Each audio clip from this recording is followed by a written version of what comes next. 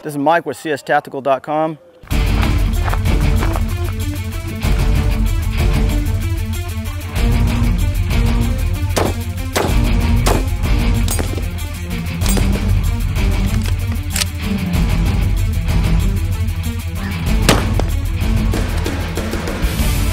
Here I hold a Schmidt Bender 1-8, a true 1-8 system.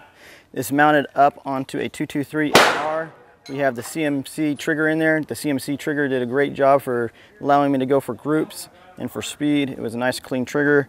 Going back to the scope, this is again the Schmidt Bender 1-8. It has locking turrets. The locking turrets were pretty nice. The one thing I didn't really care for is that they were kind of somewhat hard to pull up when you were in position, but pushing them down was pretty simple.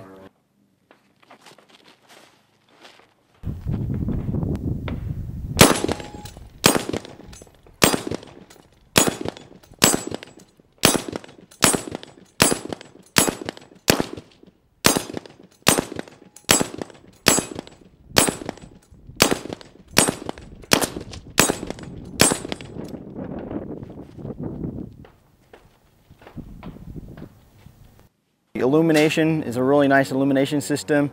You go to your one direction will illuminate for daytime brightness. The other direction illuminates the whole reticle or the center of the reticle. It was pretty nice. Also, the daytime bright dot is extremely bright, so you can pick it up really quick. That's a good thing because of the fact that 1 power, actually almost like 3 power and under, I felt like you couldn't really pick up the reticle fast enough. So definitely at 1 power, it was definitely needed, because if you're just trying to use the reticle itself, you couldn't pick it up fast enough. So the illumination is definitely needed for this particular reticle that's in here. This has their mil dot, tactical mil dot reticle in there.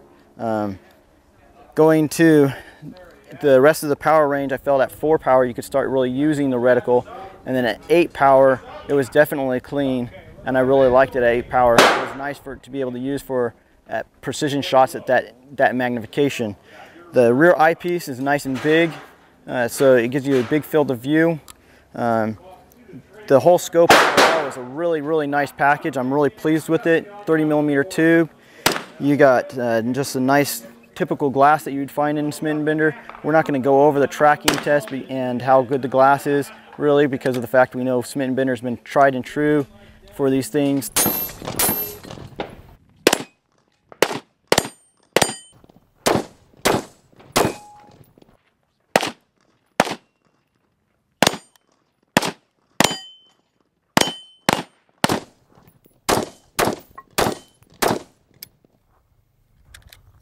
Overall, I give this a scope a good high rating. The only thing I would like to see a little bit better would be a little bit more of a usable reticle down at the lower powers, so that we wouldn't have to rely upon the illumination. Other than that, I felt like it was a great scope. If you have any more questions, go to cstactical.com and ask them there. Thanks for watching.